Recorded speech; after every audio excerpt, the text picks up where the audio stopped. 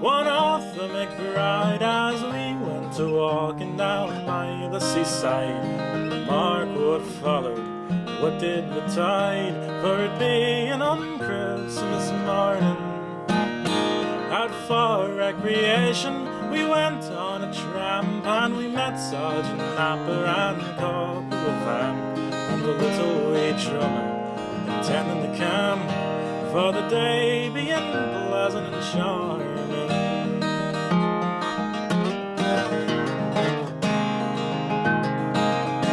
Good morning, the sergeant did cry, and the same to you gentlemen we did reply, intending no harm, but meant to pass by, for it being on Christmas morning. Said the sergeant, kind fellows, if you will enlist, it's 10 guineas gold I will slip in your fist, and a crown in the bargain, to kick up the dust and to drink the king's health in the morning.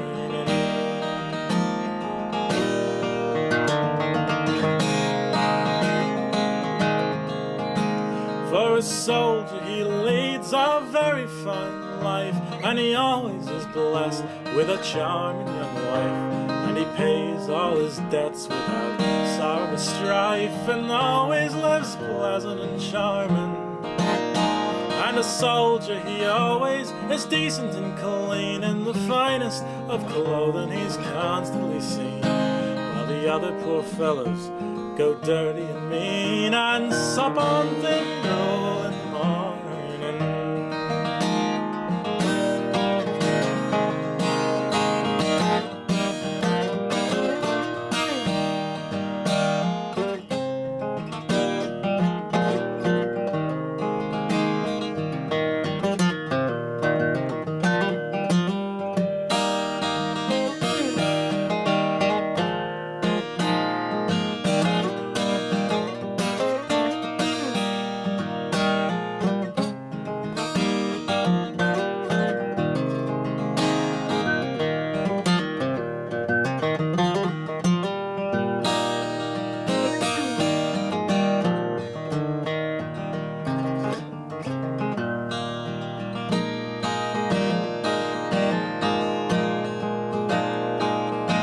Oh, says Arthur, I wouldn't be proud of your clothes, for you've only the length of them, as I suppose, but you dare not change them one night, for you know if you do, you'll be flogged in the morning. And although that we are single and free, we take great delight in our own company, and we have no desire strange faces to see, although that your offers are charming.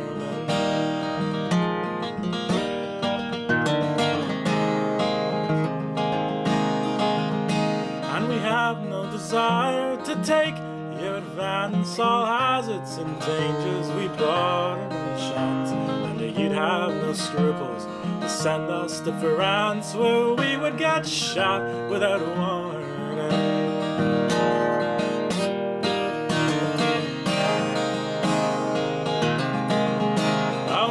Said the sergeant, I'll have no such chat, neither will take it from spout-cleaner brat, for if you insult me with one other word, I'll cut off your heads in the morning. And then Arthur and I, we soon drew our hearts, we scarce gave them time for to draw their own blades, but a rusty shillelagh came over their heads, and bade them take that as fair warning.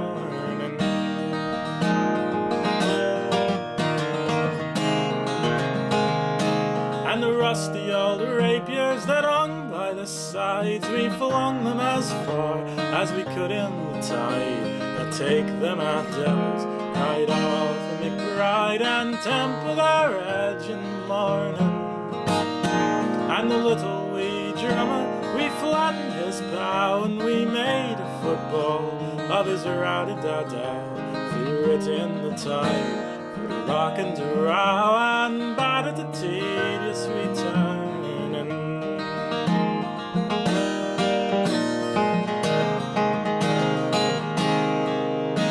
And we have no money, paid them all and we paid no respect to their two bloody backs. We lathered them there like a pair of wet sacks and left them for dead in the morning.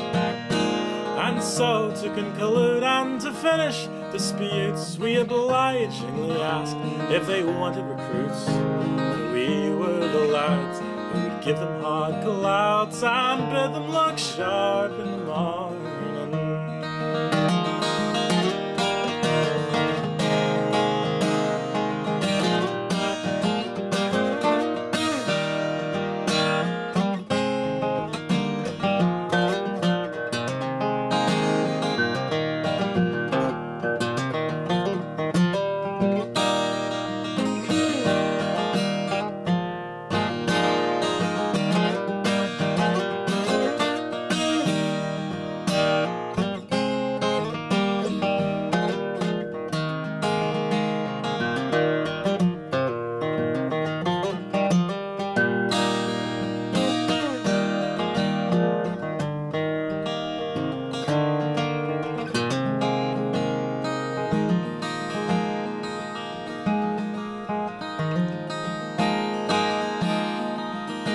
Oh, me and me cousin, one Arthur McBride, as we went walking down by the seaside. But mark what followed and what did betide, for it being on Christmas morning.